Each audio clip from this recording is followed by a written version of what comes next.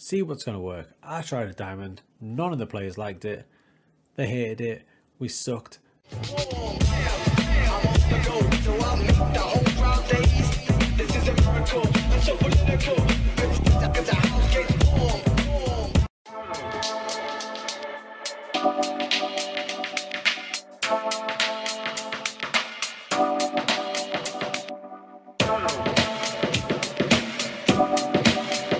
So, after a brilliant end of season run, and I mean brilliant for the top level in France, we scored the top 10 finish.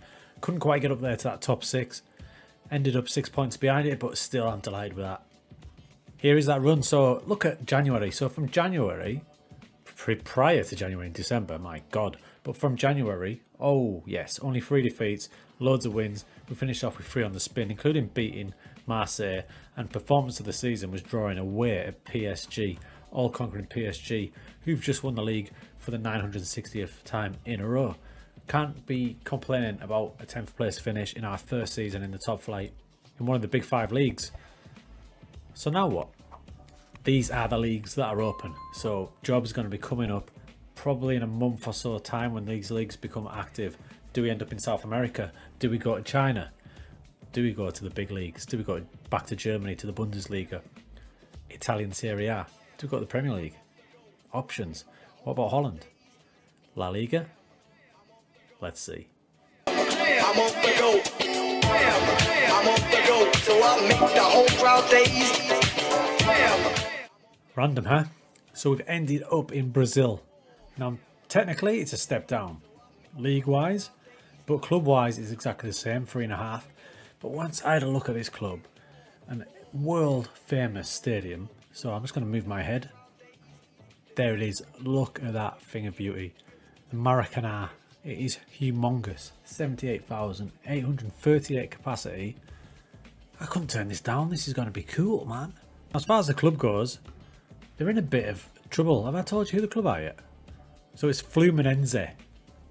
Fluminense. I think that's right. But they're a huge Brazilian name. Now, history-wise, if you look at 2010, they were champions of Brazil. 3rd place champions. But since 2014 is the highest they've placed, is 6th. Since then, it's been pretty barren. 13th. And he even went down into the 2nd division twice, got promoted, went back down, got back up, but 13th, 10th, 13th, 12th, last season 16th. They're in a bit of the mire. We've taken them over there. You can see the 13th. Now, there's loads of shaded areas here. I'm not really sure what's going on. Flamengo are up top with Grêmio, all the big boys up the top.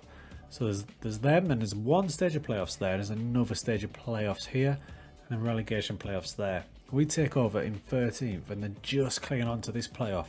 Move my head again. Here's the rules. So first goes straight to the Copa Libertadores group stage, as does the top 5, I think, and then you've got qualifying rounds from 6 to 13, preliminary rounds, qualifying rounds.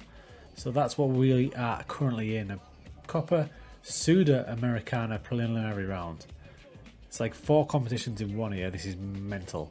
But this is why I wanted to come here. Something completely different. I'm completely flabbergasted, dumbfounded by the rules of the save, so God knows. But as you can see, we've taken over with 24 games gone. We haven't got a lot of time left in this season, so we're just going to do what we can in this season, and then we'll try next season to get them up as high as we can.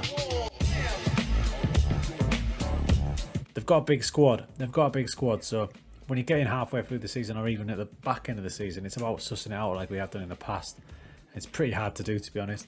So I've had a quick look. There's not a lot of width in the team. There's not many great wide players, so it's kind of dictated the type of formation we're going with. So that's what we're going with. Now, inspired by what I've been doing over on Twitch with Parma, go and check that out. But we're going to give underlaps a go. So in the team instructions, we've got underlap left, underlap right. So basically, what that means is when the boys out wide, the 2 attacking fullbacks there, when they get the ball, they're going to look to play inside for these boys running onto it, in theory. It's working well for Parma. I'm going to see if I can get it going for Brazil. Obviously, the formation for Parma is a lot different to this one, but we're going to try starters for a diamond. You'll probably come back to me at the end of the season. It'll be completely different because it hasn't worked. But we're going to try it because I like to go to every club and try a different formation with every club. That's the run they've been on. You can see they're on a really bad run here. I think they've got 3 wins in the last 15 or maybe even 20. So you can see why the last boy got the sack. And we've ended up rocking into Brazil. So that's how many games we've got left. Not too many. 10, 12, 15, something like that. We're going to see what damage we can do in Brazil. First off, sorry about the crowd noise. I've still got it on. But we've started the next season now. We'll get to what happened last season in a little minute. But half time, 7-0. The game's playing while I'm talking here, and we are 7-0 up at half time. Going well, you say? Well, you need to calm down a bit, because when we get into this save, you'll see how mental the Brazilian system is. When you start the season, there's about 4 different competitions you start with straight away. There's the league, which we haven't even started yet. There's the Brazil Cup, and then there's whatever this is that we're playing. I'm not 100% sure yet. But hey, this is why we came to Brazil, to experience something new, to learn something new. This Journeyman series is just that. It's taken us all over the world, and we're learning different competitions, and this is basically what's happened in Brazil. I've no idea what's going on. Right, so check it out. This is the start of the season. So it's the friendly at the top, and then there's this. The Rio State second stage turn 1. It sounds more like a racing track than a competition, but I think it's a competition. And halfway down we play the Brazilian Cup first round. So you notice we're pretty much battering a lot of these teams. There's 4-0s, 8-0s. I don't think these teams are very good. The one team that were good, the best team in Brazil, recently battered us 3-0. So who knows what's going to happen. Look at this little thing of beauty. So we started with that diamond, didn't we? At the back end of last season. Didn't really work. Pretty rubbish end to the season. We took over about there. Experimenting. Didn't work. So it's good to experiment when you've got nothing on the line. Why not? Let's see what they're capable of. But diamond didn't work. So I decided on this. It's expansive. It's ugly looking. But it's a thing of beauty. We've only been playing it a little while and we're smashing in the goals. Against good teams, it might be a bit interesting. We might get a bit exposed. But for now, we're going with this. So Fluminense, if that's how you say it, where are we going to finish? But the media think we're going to finish in and around 11th. Now, if we finish in and around 11th, we'll finish in one of these playoff zones. So then again, we'll find something new. What is going on in this Brazilian league? I have no idea. One thing is clear is I think that means you champions the rest. So my takeaway from this episode is to experiment when you take over a team halfway through the season. See what's going to work. I tried a diamond. None of the players liked it. They hated it. We sucked.